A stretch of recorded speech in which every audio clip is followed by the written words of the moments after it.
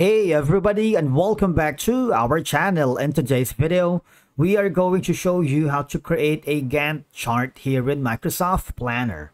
Let's begin. Now, the first thing that you need to do is to log in using your credentials. If this is your first time in Microsoft Planner, I want you to click the sign up option. And from here, just follow the on-screen instructions and you're good to go.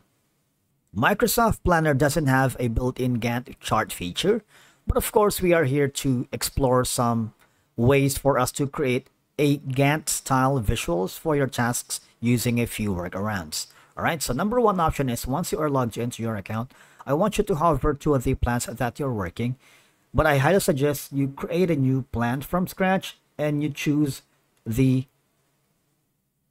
business plan. Because why?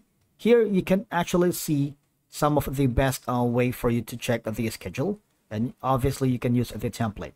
You can rename this business plan something like this and click on create and just wait while Microsoft Planner is setting up things for you. All right. Now, once you have created the plan right here, for example, this one right here, click on it. And for you to be able to create a Gantt style, I want you to use the schedule. All right. So you have like a grid, board, and schedule. All right. Now, you see, when you go to the schedule, you can view to see tasks over a timeline right here. It's not a full Gantt chart, but almost similar. All right. And of course, for more detailed Gantt chart features, you might want to open the Microsoft project and import or manually recreate tasks from the planner.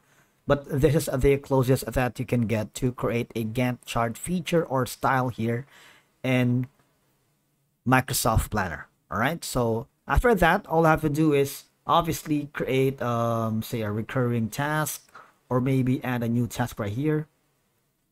All right. Add a new task. For example, this right here, and add a new task here as well. So these are going to be some of the options for you to be able to provide to visualize your planner tasks in a Gantt style format, allowing you for better tracking and project planning.